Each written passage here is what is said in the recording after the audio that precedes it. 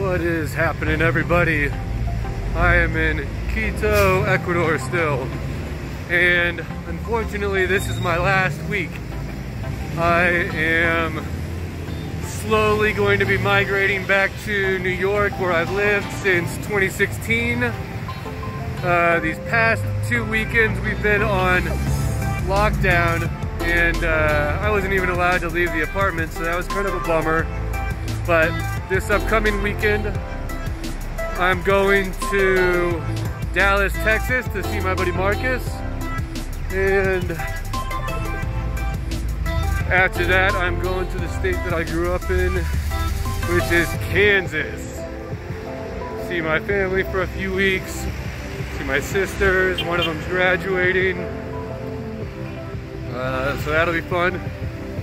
And then slowly making my way back to New York, looking for apartments, since all my stuff was sold or given away or put in storage.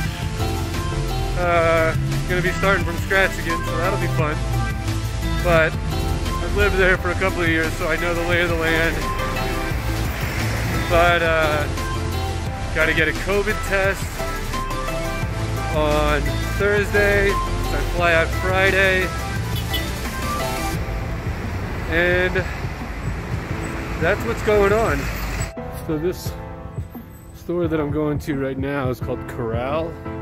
And this is the last time that I'm coming here. It's a supermarket, and it's not super maxi. It's definitely not mega maxi, but it's got what I need, and that's chips and salsa. I also think I'm gonna grab some tuna for $1.45. I'm gonna grab some chips for $2.28. An 8-pack of toilet paper for $4.31, and 2 jars of salsa for $5. All right, so for $25 in Quito, Ecuador, at the Corral supermarket, I got 8 rolls of toilet paper, 4 cans of tuna, a thing of vegetable broth, which is actually more like bouillon cubes, bag of chips, bag of coffee, and that's it. So not as cheap as Puerto Morelos, although there's definitely spots around Quito that's a lot cheaper. But yeah, it was bittersweet. I've been here for 2 months, and I used to go to Corral all the time, and that was the last time that I'm gonna go. I'm not gonna say that I'm like super excited to go back to the States. I'm excited for my family in Kansas, and I love New York. I always thought I was gonna go back there at some point, but I really wanted to, you know, continue to travel. I was thinking about going to either Costa Rica or Panama after this, and I'm starting to take on a little bit more responsibility with work, so I gotta have stable internet and high-speed internet and just more stability. So that's why I'm making the move back to New York, probably in June. But I am going to be going somewhere probably in the winter, maybe in August, September, but I don't know where yet.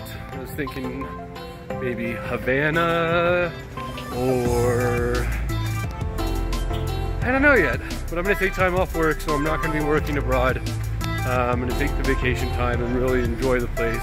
So let me know in the comments where you think I should go towards the end of this year, and stay tuned. I got a transformation video coming out here soon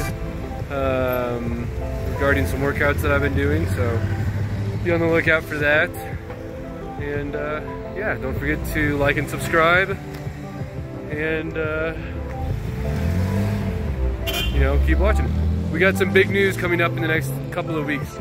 So besides the moving, the channel's going to be going through some very interesting changes as long as I survive crossing the street. So like, subscribe, comment, and I'll see you next time.